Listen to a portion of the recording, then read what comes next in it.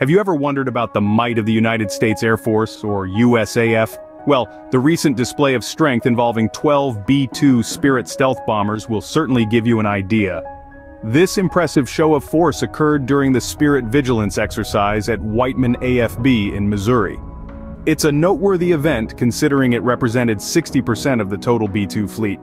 The B-2 Spirit stealth bomber is no ordinary aircraft. It's the Pentagon's only nuclear-capable stealth bomber, with each aircraft boasting a hefty price tag of $2.2 billion.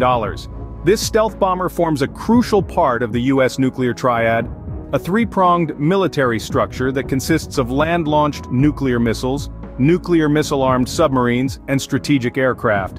But change is on the horizon. The USAF has plans to replace the B-2 with the B-21 Raider, aiming for a fleet of at least 100 aircraft with improved operational availability. However, the B-2 isn't going into retirement just yet. Northrop, the defense technology company, is working on modernizing the B-2 fleet, potentially keeping them operational until the 2050s.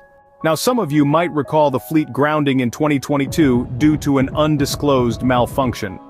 Since then, the high-profile flights of B-2s around the world serve as a testament to the USAF's commitment to maintaining a strong and reliable defense system. So, what does this recent show of force signify?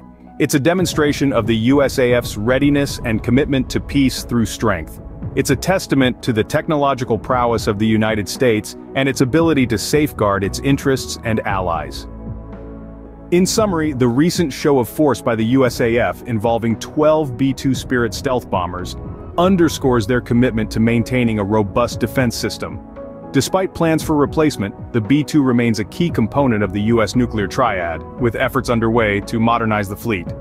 This event serves as a powerful reminder of the USAF's readiness and the technological prowess of the United States.